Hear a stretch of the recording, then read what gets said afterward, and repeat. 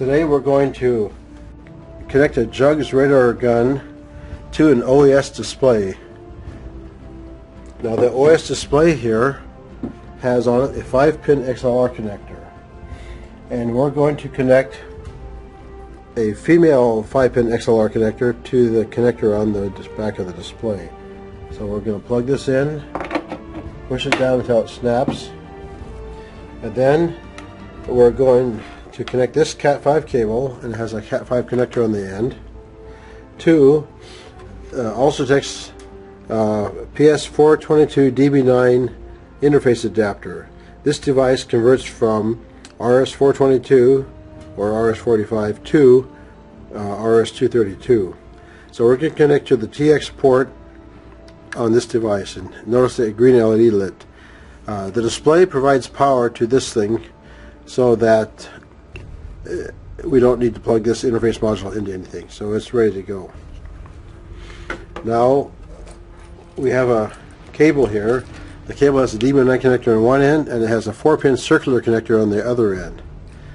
We're going to connect the radar gun, which has two connectors on it. The one that protrudes is the data connector, the other one's the power connector. So we're going to plug it in, twist it until it's tight, and then we're going to take the other end and plug it into the RS232 connector on the PS422 DB9. Okay, now it's ready to go. Now we're going to watch this LED right here in a minute. So I'm going to turn the power on. You'll notice that the LED flashed.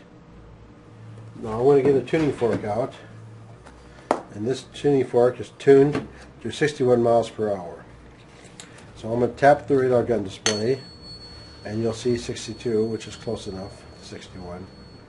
And so we see the speed measured, and every time we measure the speed, you're going to see this light flash, which means that it's sending data from the radar gun to the display, and you'll see the numbers showing up on the display. So that's all that's necessary to connect these together. So the real key is here is that this is going to be transmitting data. Now the only issue you might run into is baud rate. The baud rate on this is 1200. The baud rate on the OS display should be 1200, but it could be 9600. Now some radar guns also have 9600 baud rate, so if they aren't communicating to each other, but this light does blink, then it could be a baud rate issue. You'll have to contact the OES to ask them what baud rate their display is at, and we know the Jugs radar gun is already at 1200 baud.